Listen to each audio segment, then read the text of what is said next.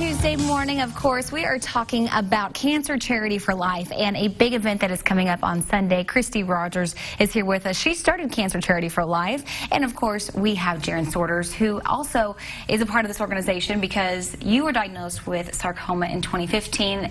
And, Kristi, you were diagnosed in 2014. Can you tell me a little bit about your story and also the event that's coming up on this weekend? Sure. I was in the health and wellness industry, and I've been a wellness coach and a triathlete and an Ironman finisher, and I quickly became a rare statistic by finding just a small lump on my leg. And so sarcoma is about less than 1% of all cancers diagnosed today, and the awareness and getting that out there to help our younger and future generations. The event that we're having and partnering with the Naturals is to make as much noise as Jarren and I can during Sunday's event to let everybody know that the lack of funding and it's just misdiagnosed and misunderstood. Yeah. So just the awareness of the actual what it is, what sarcoma is. Yeah.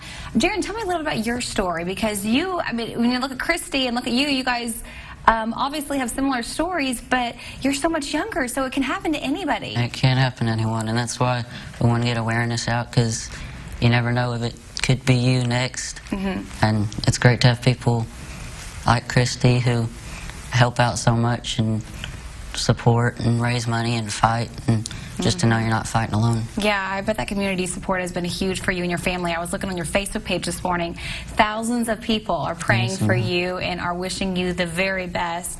Tell me how you actually found out about that you had sarcoma.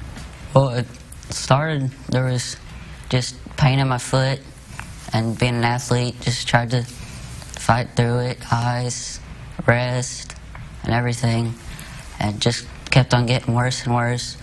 And finally, I had a second MRI, and it showed that there was a cancerous tumor in my left foot.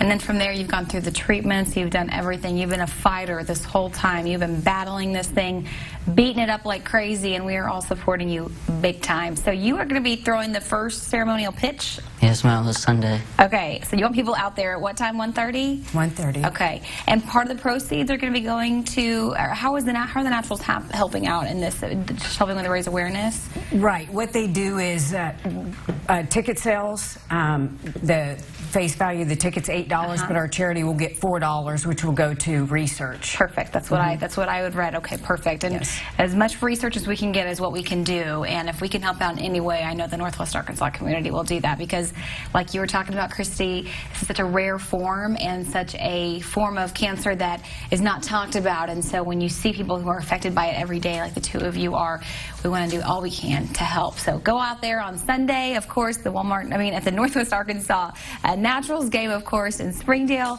and we hope to see folks out there as they do raise money and awareness for sarcoma research. We can find a cure, right? All right. Thank you guys so much for coming on and waking up early this morning on a nice summer day. Well, I say nice.